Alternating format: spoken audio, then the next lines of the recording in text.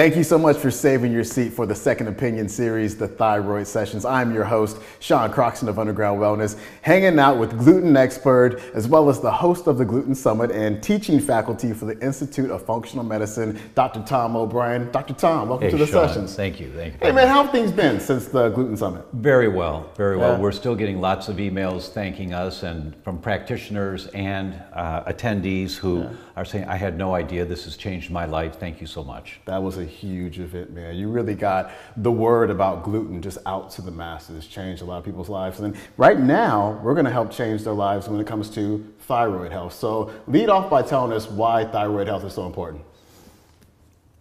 This will be important through the entire Thyroid Summit to understand this concept I'm about to give you.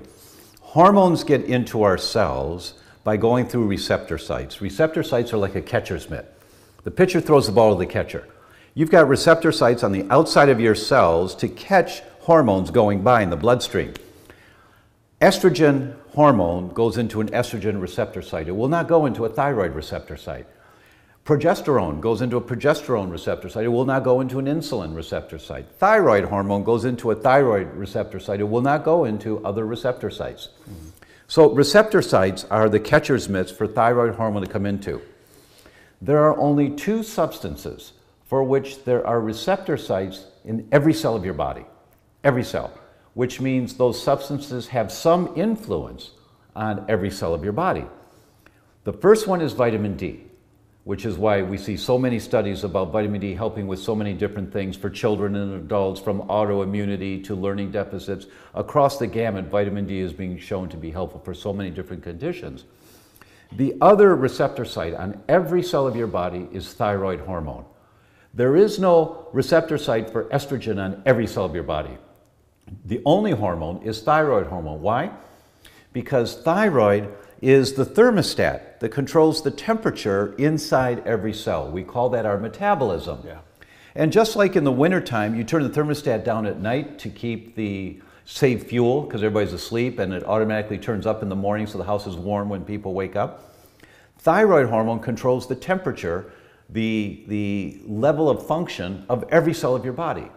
So what might the symptoms be if thyroid and thyroid hormone are not functioning correctly? Anything. Any symptom in your body may be caused by a thyroid dysfunction. Any symptom, any system, any organ, because thyroid metabolism controls the temperature or the amount of fire, the amount of activity of every cell of your body. What are some of the most common symptoms that you see? With thyroid dysfunction? Yes. The most commonly known are when things are sluggish. If your metabolism is turned down, if the house is cold, if your cells aren't working at the speed they're supposed to, things are sluggish, or they will show up as being sluggish. So the easiest way to look for it there's some common signs and symptoms like temperature. People are cold, they're chilled, cold hands and feet. And people say, no, I don't have cold hands and feet. Oh, but do you wear socks to bed? And so many women especially say, well, yeah, it's because your feet are cold. You got cold hands and feet. You know, they don't tie it together. Or does your husband say that your feet are cold at night? So temperature is a very common one. A lack of vital energy, a lack of what I call the juice of life. So people get through the day, they're feeling pretty good. How you doing? I feel pretty good.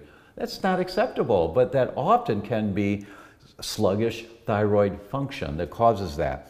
A lack of activity to brain function. So, you know, if you kind of feel like you're just not firing on all 8 cylinders, that the brain's not working sharp, that may be thyroid dysfunction. You can't lose that last 5 pounds, even if you don't eat for a day or two. That an inability to lose weight. Why? Because your metabolism is slower. The temperature, the thermostat's turned down, so you just won't burn the calories, even when you're really being calorie conscious. You and I have been out before, and you've been able to identify people with thyroid problems by looking at their faces and looking at their hair and their eyebrows and whatnot. Talk about that. There are some common suggestive indicators. They're not diagnostic, but they're suggestive. The distal third of the eyebrows being thinned out, brittle hair, dry skin. So you see people with little cracks in their skin. Very common signs that you might see, but really the distal third of the eyebrows is a very common one you can see easily. And you look across the room, you say, oh my gosh, oh my gosh, oh my gosh, oh my gosh, oh my gosh. It's everywhere. You see it again and again and again. That's why thyroid is so critical, to talk about and to learn and to check it out if your thyroid's functioning normally or not, because every cell of your body or any cell of your body may be impacted. You mentioned brain function as well. Would that be mood, depression? Absolutely, absolutely. Very, very common. People with sluggish thyroids will be on antidepressants because they just don't have that spark of life and they feel down and depressed. And when people are placed on, one approach is to place people on thyroid medication. It's not, I wouldn't recommend it as the first step, but it is necessary at times. But when they get on thyroid medication, or if they do a thyroid healing profile, do the right things to get your thyroid working better, they notice that they have a brighter outlook on life and they don't require as much medication, or for many people, they don't require the antidepressant medication anymore. I want to caveat, you always check with your doctor and confirm before you stop prescription medications. But many people find they just don't need them. What are some of those things that impact the thyroid in a negative way? Well, here's a slam dunk pearl for your summit that's not known very often, is that the receptor sites only take thyroid hormone, but there are chemicals in our environment that will bind up in thyroid receptor sites. The most common one is chlorine. So a common question we'll ask is, if you're in an elevator in a hotel and the elevator door is open, can you tell the swimming pool's on that floor right away? And some people say, oh yeah, right away. Well, you may have a sensitivity to chlorine, and that's suggestive that they may have too much chlorine, they can't metabolize it, and it's binding up on the receptor sites for thyroid. So those are people, and we'll talk about NTI in a little while, but they do a thyroid blood test and it's normal, but they have the symptoms. And it's because the hormones in the bloodstream, it's on the highway, but it's not getting into the cell to function. So it's blocking the shot. Blocking the shot, exactly. Like a slam dunk, or not a slam dunk, but just a block right on the guy thinks he's going down for the big one, right? And he just he can't get it done. Puts it on the glass, right? I got you. All right. And so chlorine. So for those people, you need a chlorine shower filter, because the most common exposure to chlorine is in the shower. We inhale the steam, and there's chlorine in the steam, and it goes right through our lungs. So if you have that possible sensitivity, it's worth the investment in a chlorine shower filter. And what you notice also is your skin is nicer after a while, your hair is nicer, just from not being exposed to so much chlorine. So chlorine is number one. What else you have for us? Bromide, fluoride, there are three in that family of chemicals that bind on the receptor sites. Chlorine is primary, and then fluoride, and that's in the toothpaste and things. Some people would do better without fluoride, and there's a big argument about fluoride. It's understandable, but some people may do better. And then bromine, which is in some of the baked goods that people eat. So that's in the chemicals. The next thing that inhibits thyroid function is foods, and that if we have a sensitivity to foods, well, I'll get to the sensitivity in a minute. There are foods that are called goitrogenic, meaning that they may inhibit thyroid function. And those include the cruciferous family of vegetables, broccoli, cabbage, cauliflower. Is that just the raw form of the cruciferous vegetables, or cooked as well? I don't know. I haven't seen a study that differentiates the two. And it's not many people that have that. Those foods are really good for you for many, many reasons. But if you notice that you're still getting the thyroid symptoms and you're applying some protocols that you learn in this summit, and you aren't quite getting it yet, you might eliminate the cruciferous vegetables for a period of time, maybe a couple of weeks, to see all of a sudden, oh, my feet aren't cold anymore, or I'm feeling warmer, or any of the other symptoms. And that's because of the goitrogens, correct? Correct. What about soy and millet as well? Soy is one of those that it's a really good question. It falls in the category of impacting on thyroid, possibly impacting on thyroid function in a negative way. Gotcha. Okay. So we've got the goitrogenic foods, but what about other foods? Really good question, and comes into my world of expertise, and that is gluten sensitivity with or without celiac disease. And we know... What does that mean real quick, with or without celiac? Because a lot of people think gluten is only a problem if you are celiac. Really good question. our knowledge about gluten being a problem for people and some people came up through the ranks of studying celiac disease. That was considered at one time the only manifestation of a gluten sensitivity. We now know the science is very clear, and there are many papers that say, no, that's not true. That's one manifestation. It's not even that common compared to the others, and it's very important, is celiac disease. About 1% of the population may suffer from celiac disease, whether they know it or not. But the studies currently are saying anywhere from 6 to 20% of the population may be suffering from non-celiac gluten sensitivity. And that's much more important for the numbers of people that may be affected. So when I say with or without celiac disease, it's for those people who still haven't been exposed to more current literature that says celiac is one manifestation and not the only manifestation. Really important to differentiate, because many doctors still think that if you have a gluten sensitivity, it's going to manifest in your gut as celiac disease. And that's not true. It may manifest as celiac disease, but that's nowhere near the most common manifestation. Talk about the link between gluten consumption and the thyroid. What we know is that if you have a sensitivity, if you have celiac disease, 30.3%, that's what the studies say, 30.3% of the people with gluten sensitivity manifesting as celiac disease will have thyroid dysfunction and some thyroid illness of one type or another. It may be hyperthyroid or hypothyroid, but there will be some thyroid manifestation, 30%. And then maybe the only manifestation, the only symptoms you have are thyroid symptoms. You don't have gut pain or gut dysfunction, which doctors would look for celiac disease. So that's 30%.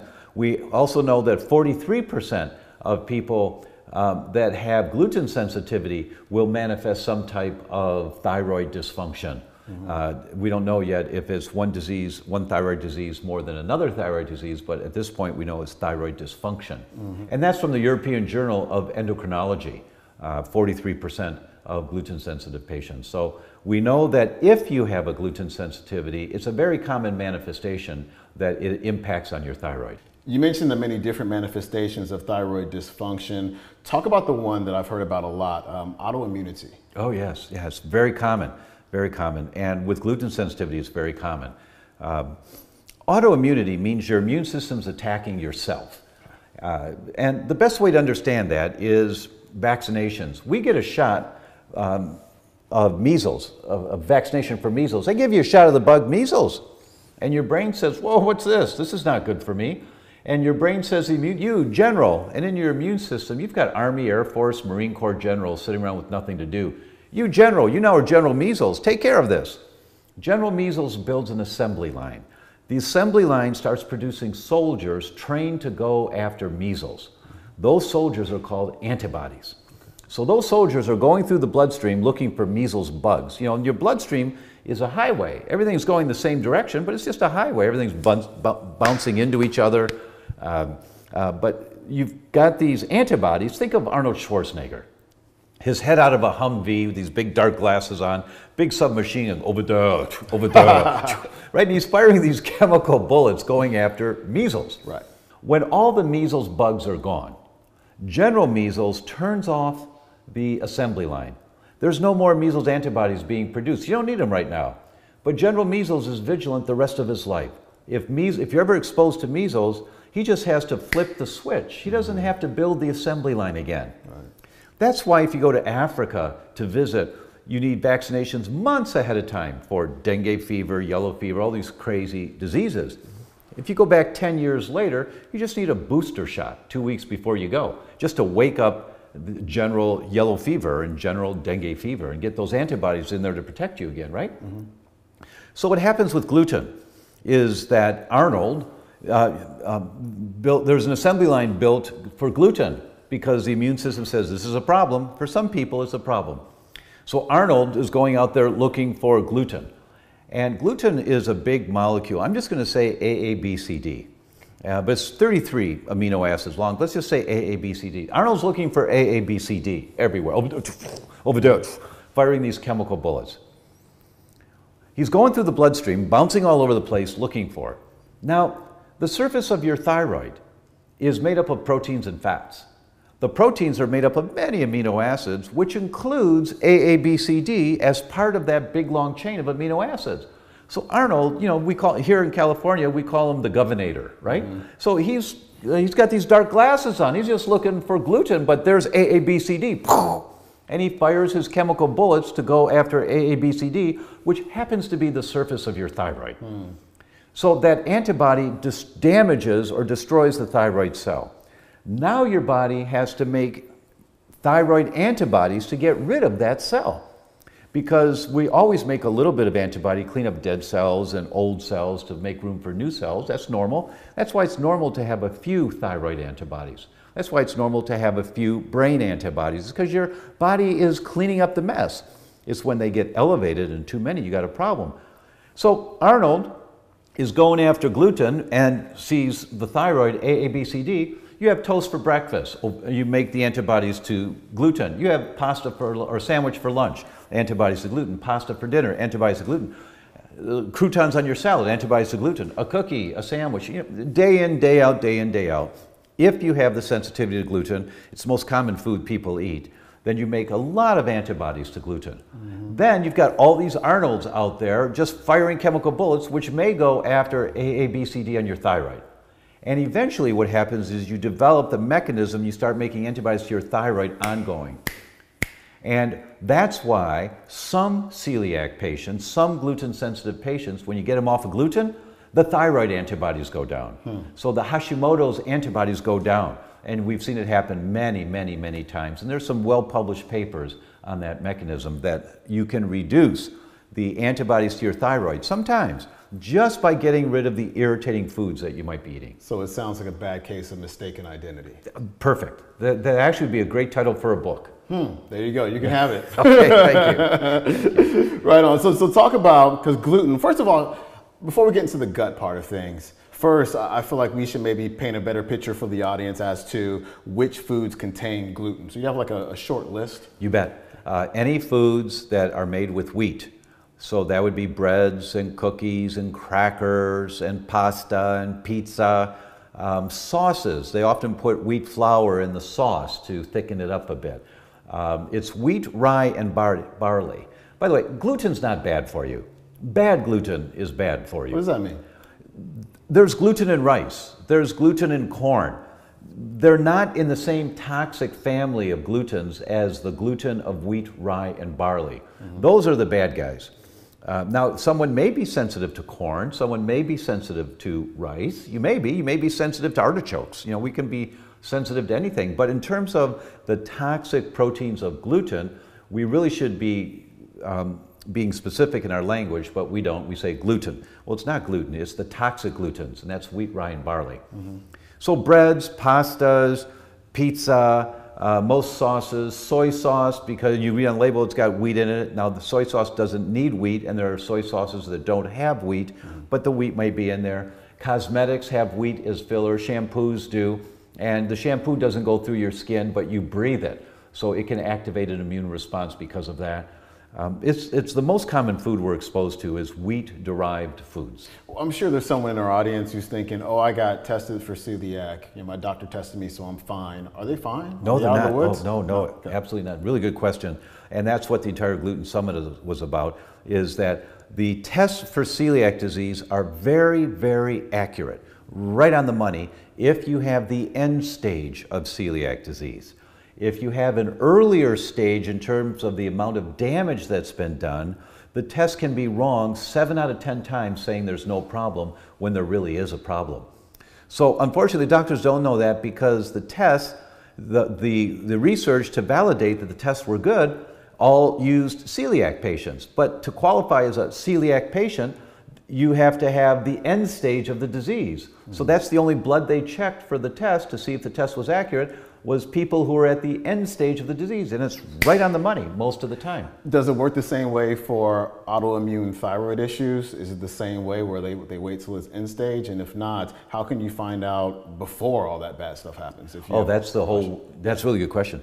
That's the whole world of predictive autoimmunity and identifying what is your body attacking right now, what aspect of your immune system is your body attacking. Now that sounds kind of airy-fairy, and why would I want to know? But we've known forever that autoimmune disease is the #3 cause of getting sick and dying. And, they're compartmentalized with different specialists, but it's the #3 cause. And there are many papers now saying, no, it's actually #1 because atherosclerosis is an autoimmune disease. So whether you think of it as #1 or #3, that means 1 out of every 3 people minimum at some point are going to have an autoimmune condition. So if you can identify it earlier, see, nobody gets Alzheimer's in their 60s or 70s. You get Alzheimer's in your 20s or 30s. It just takes 30 or 40 years of killing off your brain cells before the damage is noticeable. Actually, it's noticeable earlier, and we joke that we're getting older because we don't remember anymore, right? Oh, I'm getting old, I don't remember the way I used to, haha. How old are you? Well, I'm 34. No. So the mechanism is going on, and if you can identify the mechanism of, is my immune system attacking my brain? Is my immune system attacking my thyroid? Is my immune system attacking my muscles? Is my immune system attacking my bones early? Then it gives you a window of opportunity to, heads up, you better talk to some doctors that know about this, and what can you do to change the direction your body's going in? That's the world of predictive autoimmunity. That was a primary emphasis of my Gluten Summit, was it's not gluten, it's that gluten is a common trigger to the autoimmune process. And that's a test offered by? Cyrex Labs offers that test. You took the test and you found some antibodies to your brain, wasn't it? I did. Oh, you have good memory. Yeah. That's right. So what did you do about that? I had 3 different brain tissues that my body was making elevated levels of antibodies to. Myelin basic protein, that causes MS. Cerebellar peptides, that causes a degeneration of the cerebellum, and that's part of the brain that controls movement. So when you're an old elder, you can't keep your balance easily, you're a little guarded about walking downstairs and stuff. And then gangliosides, which causes numbness and tingling.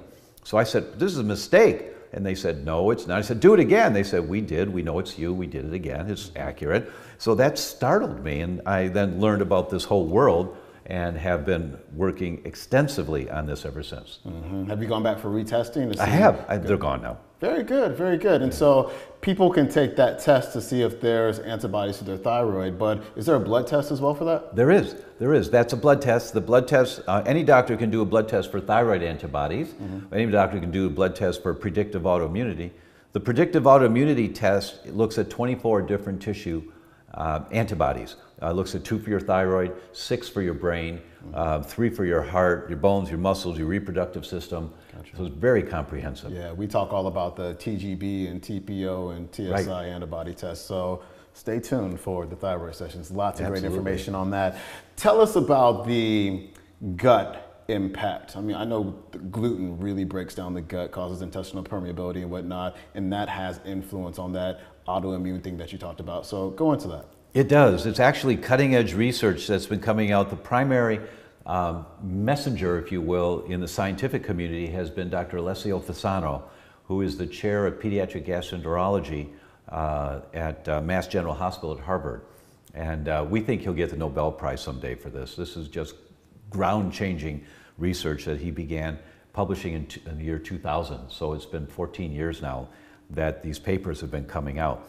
And what he shows that there's a trilogy in the development of autoimmune diseases, which may be thyroid. It's actually the second most common is thyroid. But there's a trilogy in the development of them. 3 things that are required. 1, the genetic vulnerability to that particular autoimmune condition.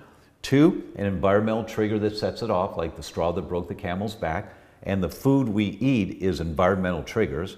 And 3, intestinal permeability, or the slang term is leaky gut. So those 3 things are present in the development of autoimmune conditions. So, and the papers say this is their language, you can arrest the development of autoimmune diseases, which includes thyroid autoimmune disease. You can arrest the development of autoimmune disease by healing the gut. That's why it's so critically important to evaluate the intestines when you're considering, do I have a thyroid problem or not? Because you don't necessarily treat where the symptoms are. You're concerned about the symptoms, but you treat what's triggering the symptoms. How do you do that though? Because there's a lot of people out there who have leaky gut who don't have symptoms in their intestines. That's exactly right. The vast majority of them do not have any symptoms, but you need to do a test. The test is, once again, from Cyrex Labs. It's the most sensitive test, and it's their array number 2 that looks for antibodies that are destroying the intestinal integrity. Intestinal permeability, exactly in layman's terms, what does that even mean? Good. Your intestines are a tube, 20 to 25 feet long. Think of a donut. If you could just stretch out one long donut and you look down that hole, that one long tube, when you eat food, it's still really outside your body. It can't get into the bloodstream to get to your brain or anything. It's got to go through the donut. Well, the inside of the donut is lined with shag carpeting. This shag is where calcium's absorbed, this shag magnesium, these shags good fats, good proteins. All the shags absorb different nutrients.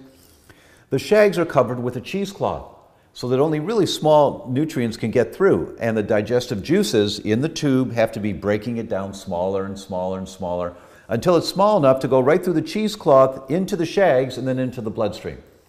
Intestinal permeability is when you get tears in the cheesecloth. And just like grandma's cheesecloth for the gravy, you pour the gravy in the cheesecloth, you get the clumps coming through if you've got torn cheesecloth.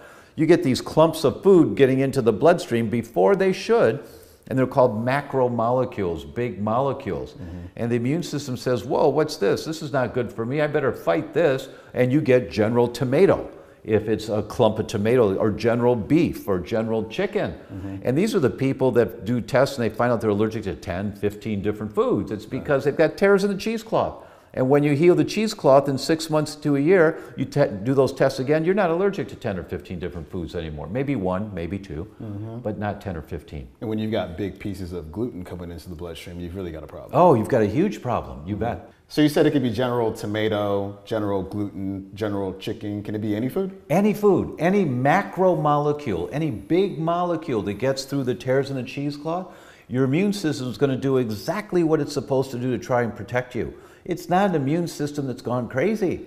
And unfortunately, some doctors have told patients, well, we need to suppress your immune system because they've got 25 different foods they're sensitive to. And these people are usually pretty sick. We call them the walking wounded, because they're almost everything they eat, or many things they eat, give them problems. And your immune system's doing exactly what it's supposed to do. This is a macromolecule. You can't use that as a fuel to build new muscle cells or new brain hormones. So the body's saying, get rid of this thing. It's normal. It's not normal to have it, but it's a normal response of the immune system to do that. How do you feel about food sensitivity testing? Great concept. We've got to test. Now, here's the problem.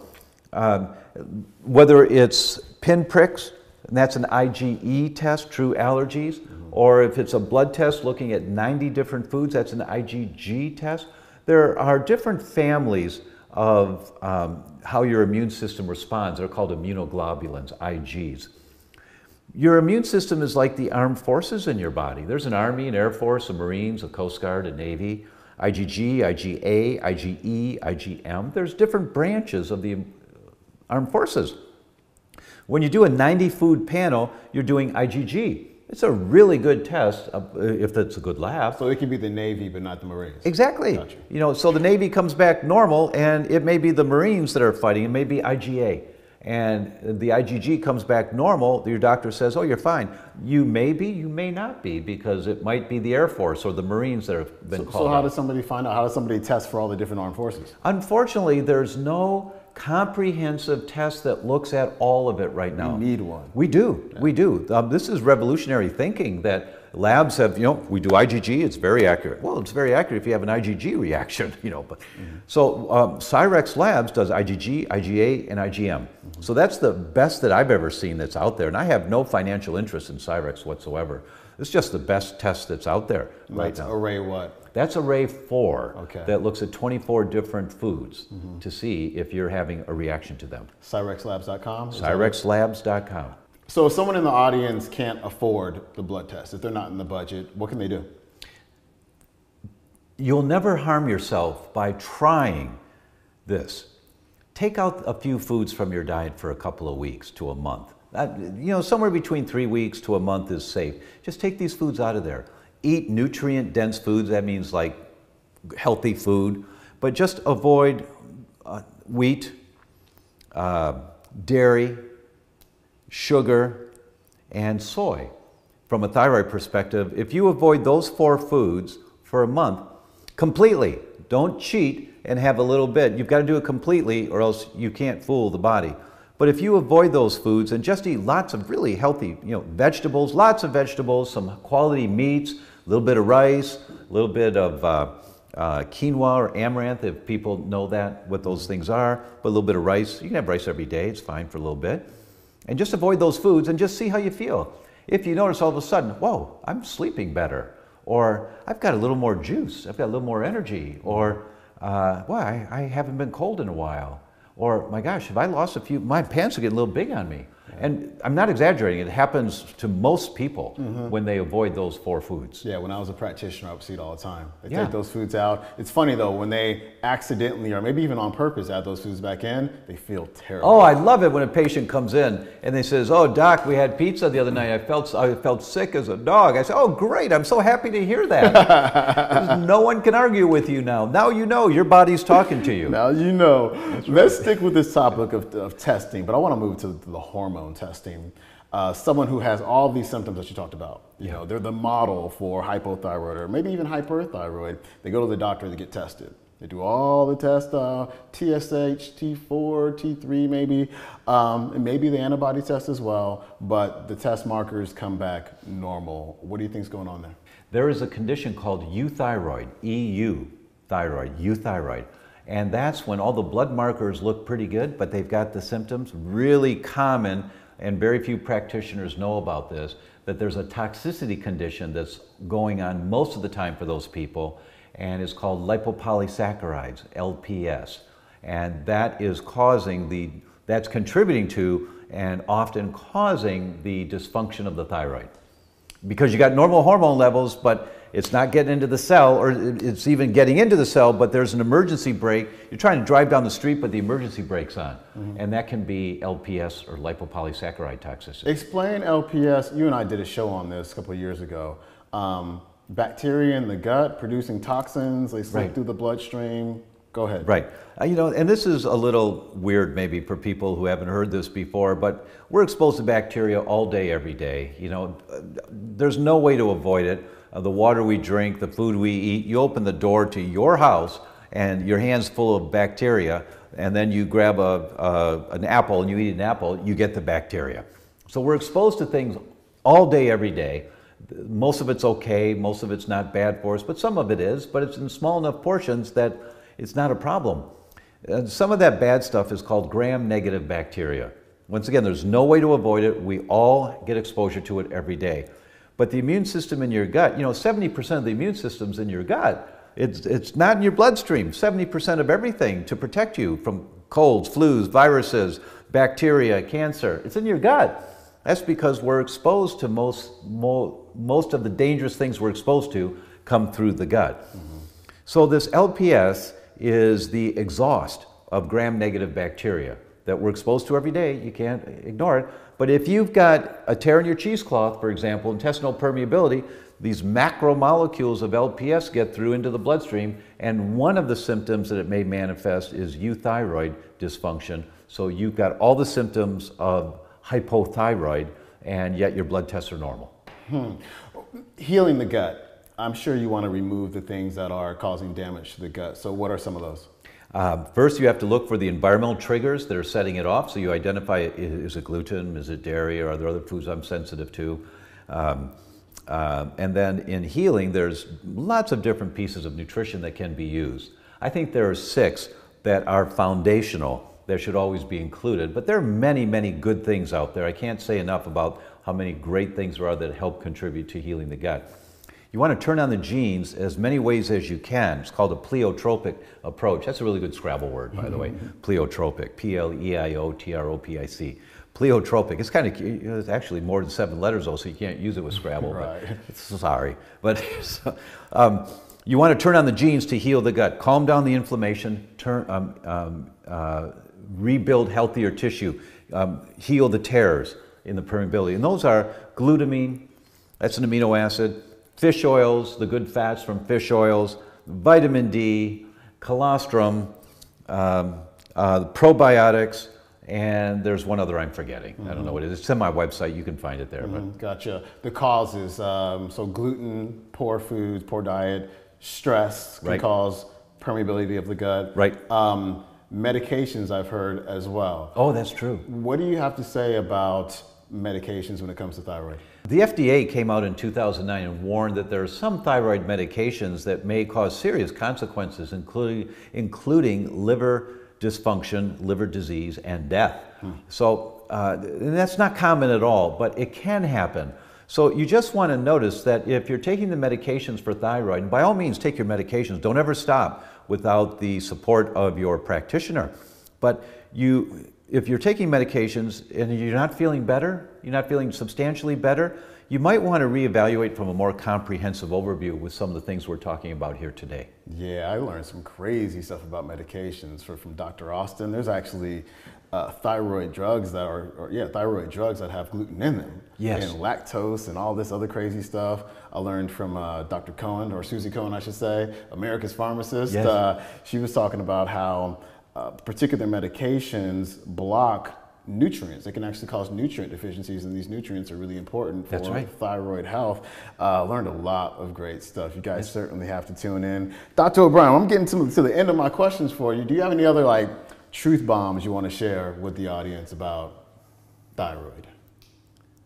Thyroid function is critical to your well-being. All of our organs are critical. There's no spare parts, right? But thyroid function is so critical to your sense of well-being, feeling great.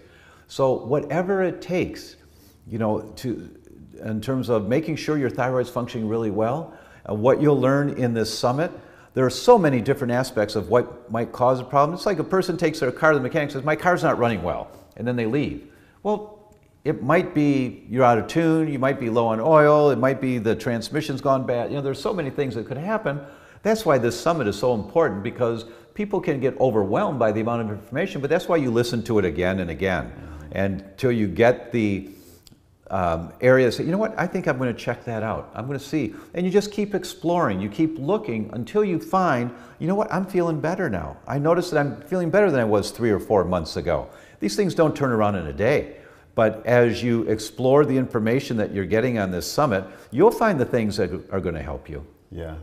The Gluten Summit just crushed it last year. Fantastic event. Tell our audience about that. Oh, thank you. TheGlutenSummit.com.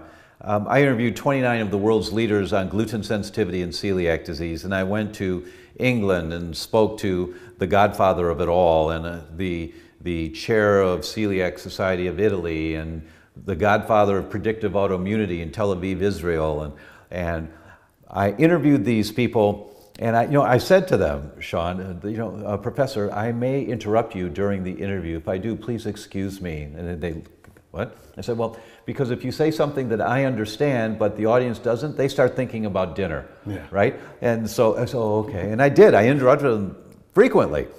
And so does that mean, and would that suggest, and they go, yes, yeah, oh, good. Do you hear this? So I did that with all of the interviews, and Sean, you were a guest, and there were 7 nutritionists that were there, and the result was people who listened to the Gluten Summit, they now know about gluten sensitivity and celiac disease, and they know how to find out if it's a problem for them and how it may manifest outside the gut with their brain or their thyroid or their liver or their muscles or their bones. It was a fantastic event, and I'm so grateful for all the support we've gotten. Yeah, it was great. Your website is thedoctor.com. The DR.com. Yes. I love that website, thedr.com. And it's theglutensummit.com as well, right? Yes. Oh man, thanks so much. Thank you, Sean.